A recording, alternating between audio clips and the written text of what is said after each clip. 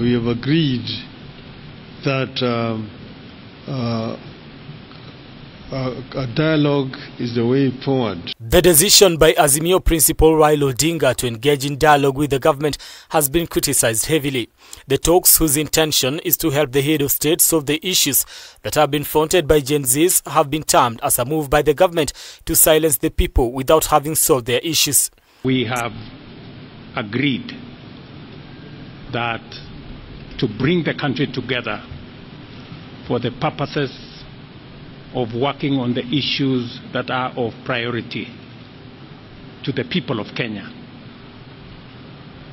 We will move ahead with the multi-sectoral forum. The opposition now seems to be reading from different scripts as constituent parties of the coalition distance themselves from the talks. I'm urging everybody that joining Ruto is a disaster, is an abomination. It cannot work. Siaya Governor James Orengo has termed the move as disastrous, saying it is akin to supporting the atrocities committed by the government to the people.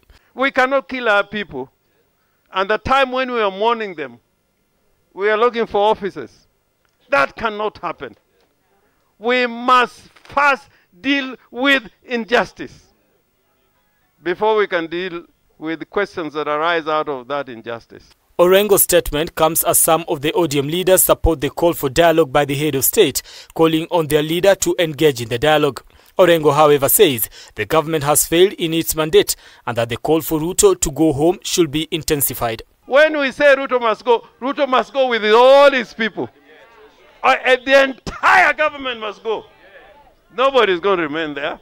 Youth from Ukambani region now say the move by Odinga is a betrayal to the cause of the Azimio coalition. We want to tell Raila that we have noted that you are in bed with our oppressors, our enemies of progress, but you have been doing your peaceful meetings and rallies in Ukambani and disrupted. Don't mistake our humbleness and our peaceful for cowardice. The political temperatures in the country continue to rise as leaders differ on the way forward so as not to betray the cause. The call for reforms are taking center stage with the future of the proposed dialogue hanging by a thread. Brian Amoai, K24, Nairobi.